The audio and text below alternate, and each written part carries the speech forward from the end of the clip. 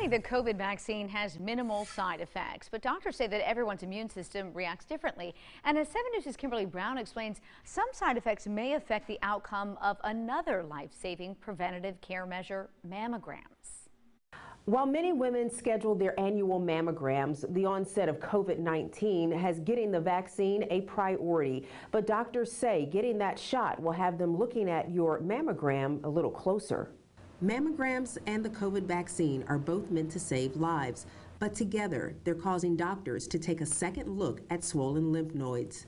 And normally swollen lymph nodes can be a sign that your body's normally producing immune response to whatever you're reacting to. Dr. Pavani Shah is board certified in diagnostic radiology and studies breast exams.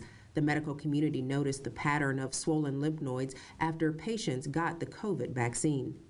So it's usually a good thing to have that response after a vaccine. But in our case, whenever we see swollen lymph nodes on a mammogram, we're always suspicious that something could be happening in the breast. Swollen lymph nodes are not unusual. They're located throughout the body, in your neck, under your arms, and even in the groin area. If it's inflamed, the area will be tender to the touch. Doctors say under normal circumstances, swelling could mean that your body is fighting an infection or there's inflammation. The majority of people I don't think will have swollen lymph nodes from what we've seen so far. When a vaccine of any kind is introduced into the body, lymph nodes create antibodies to develop a good immune response. This new development is prompting new guidelines. So we suggest that if you got a COVID vaccine, we try to ask you to wait 4 to 6 weeks after that vaccine to get your screening mammogram.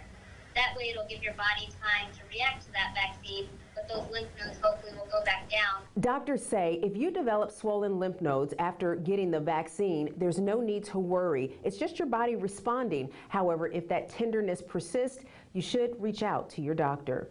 Reporting from Greenville, Kimberly Brown, 7 News. And doctors say if you've received the vaccine and are concerned about an area in your breast, do schedule your mammogram anyway and make them aware of your timeline.